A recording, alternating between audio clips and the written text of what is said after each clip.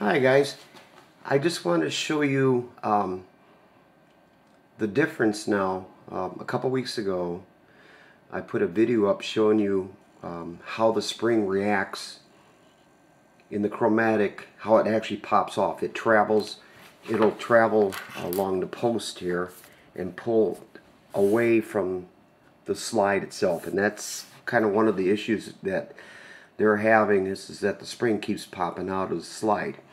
Well, now what I've got here is these are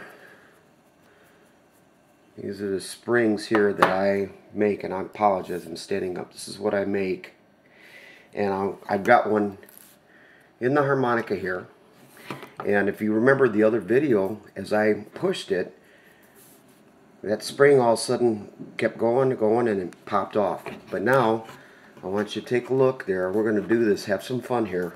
Been doing this all morning, and I'm kind of getting tired of it. But anyhow, so you can see what happens is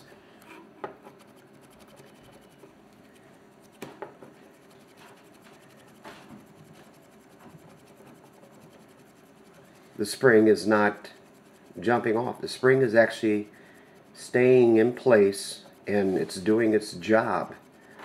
What's really cool about this, the springs that I'm making here are made of just a little bit smaller in diameter, which means they're a softer spring, but they're fast. They're fast because the spring itself is not dragging anywhere on the harmonica.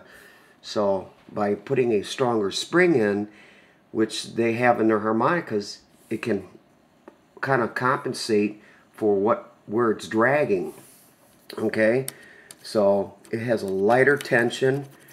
I mean, I actually love the feel. I mean, I can always come back and make some with a bigger diameter, but that's not what I'm doing. But here's what I'm trying to show you. If you remember the other video, or you can click on that one, the spring already popped off.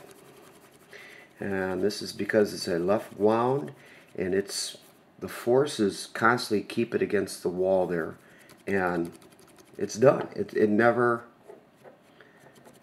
will not come off, that's freaking awesome. I think the slide itself smooth because there is no drag with the spring going rubbing on the wall of the comb, and it's in direct line with the slot and the hole on the slide, which is, I don't know, hope this is making sense.